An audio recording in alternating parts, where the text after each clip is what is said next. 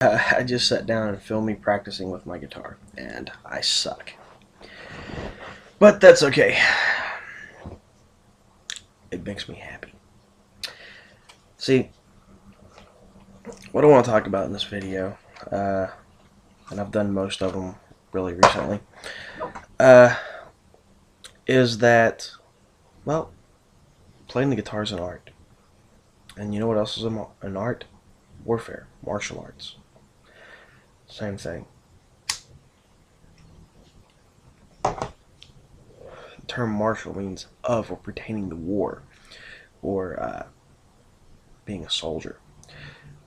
Well, here's the thing about it.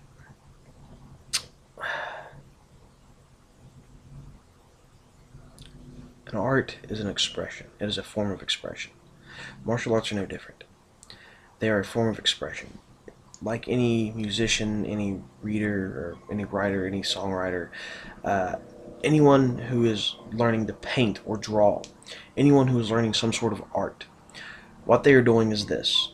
They go out and they study the people in the past. They study guys like Bach and Beethoven, uh, Hank Williams Jr., Conway Twitty, uh, Disturbed, um, Jimi Hendrix, all of these people.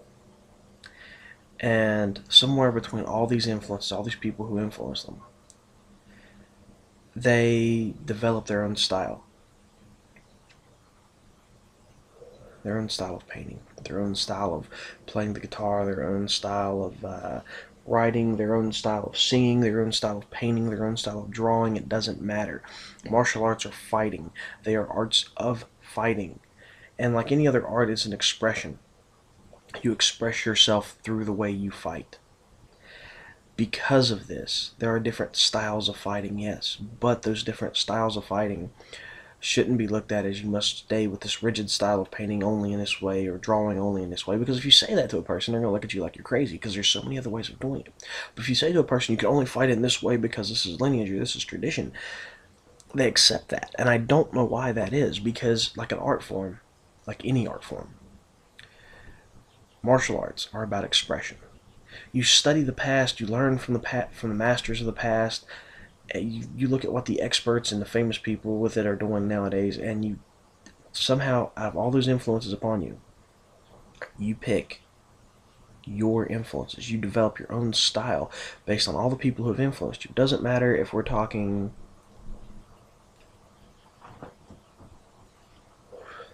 karate or kung fu, MMA or sorry, I got smoke eye. Uh, Anything else. It doesn't matter if we're talking TMA, MMA. It doesn't matter because it's all an expression. It's all an art form, and that art will change and adapt with the society around it. And trying to hold on to the past doesn't do anything. Long ago, when I was younger and I was studying Jeet Kune Do concepts, there was this really interesting thought to it that the people studying Jeet Kune Do concepts, seen Bruce Lee's Jeet Kune Do not as a martial art, but as a martial arts philosophy.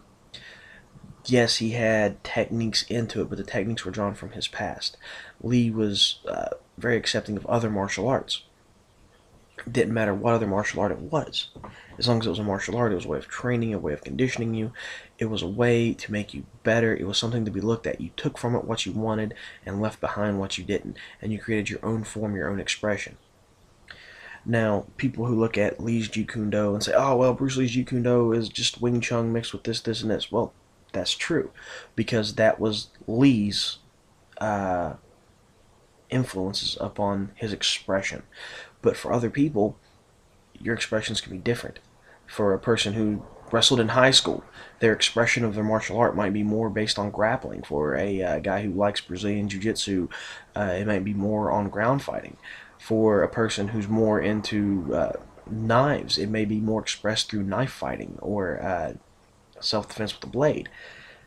What's interesting about this is that when you look at it and when you accept that martial arts are an expression, you don't get mad when people change the expression.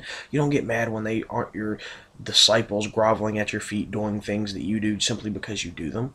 They don't care that you change something or modify it to suit your needs because you are carrying out your expression. And it was no different than, say, someone listening to Bach and Beethoven and mixing that with their style of music. It is no different than uh, me taking, country music and mixing with some of the stuff that Jimi Hendrix did and developing my own style from it because I liked both of those and both of those was an influence on me. It's no different than, any other expression in any other art form. The problem is there's two types of art forms. There's the living art and there's the classical art. The classical art is what someone has done years ago, the old masters, the old master painters, the old master musicians, and that lays out that is one path to travel.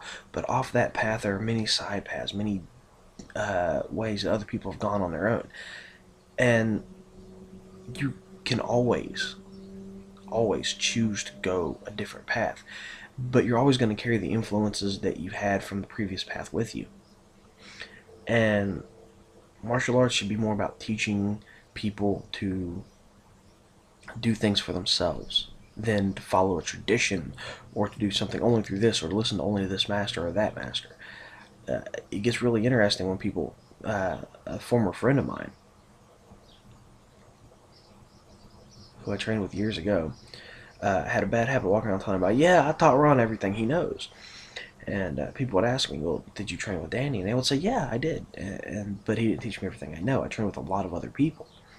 And he's one of the people that I trained with. And he would get really mad about it because he wanted to be the one who said he taught me everything I know because I had surpassed him in a lot of knowledge going to other masters, other instructors, other people who knew different things. And it wasn't based on one martial art or a handful of collectivists of martial arts. I would train with guys in Kung Fu, having no rank in Kung Fu, simply to have the experience of training in Kung Fu and seeing their different training forms and adapting their techniques to mine when they meshed well together.